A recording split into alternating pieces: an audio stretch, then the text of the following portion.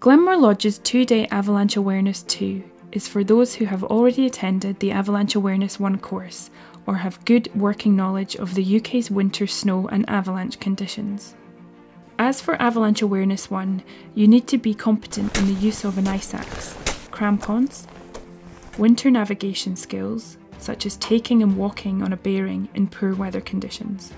The course will begin with a refresh of Avalanche Awareness 1 to remind you of the resources available, such as Mountain Weather Forecast, Avalanche Forecast, plus the Be Avalanche Aware guidelines.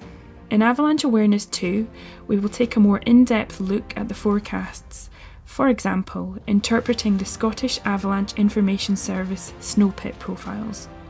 We will then relate this information to help us plan our journey for the day in complex mountainous terrain, such as approaching winter climbs, ascending and descending mountaineering ground.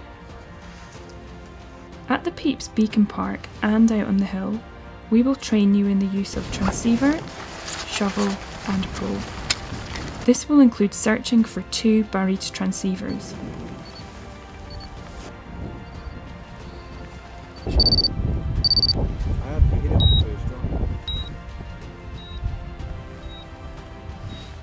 Probe.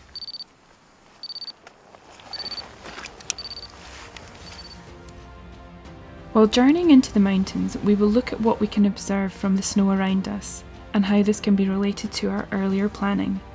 This could be checking for layers in the snowpack with our poles, trenching, some kind of propagation in the snowpack, observing snow build-up round rocks, rime ice and actual weather conditions on our walk-in.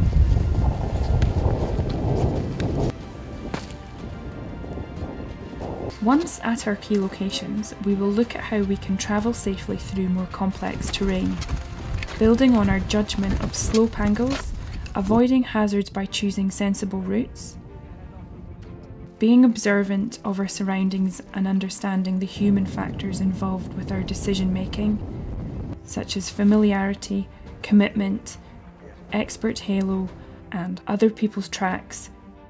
For further learning and to help develop future understanding of the snowpack, we will look at the snow in more detail. Investigating the structure of the snowpack will help us identify different layers, and we will look at why they are different. We can then look at the strength of the snowpack, which will help develop our knowledge of initiation and propagation. The course is an excellent training for active winter adventurers and can be used as a CPD for MIC trainees and MICs.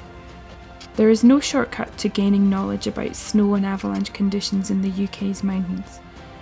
Hopefully, this film will help you see the importance in gaining current best practice through structured avalanche education, so you can get the most out of this amazing winter environment.